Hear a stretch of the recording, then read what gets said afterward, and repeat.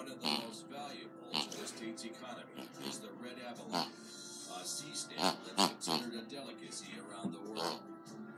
Abalone is a huge resource for the state of California. We, northern California coastal communities make a lot of money. I think last figure was over $6 million in just tourist trade for people coming over to take abalone. After being over-harvested for decades, commercial fishing was banned in 1997, and sports fishing is strictly regulated. Today we've got an abalone checkpoint in the north coast of California.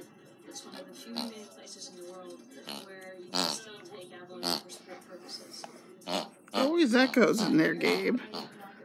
That big hole called your mouth. A cavernous hole with big lips. Yeah, it's that time of the night. It's piggy time, folks. And for the next 30 minutes, I'm going to be tormented with that pig. Yeah, this is kind of how it goes. Give me that pig. Give it to me as he wags his tail. And Gabe, you're naked. Give me that pig. Give me that pig.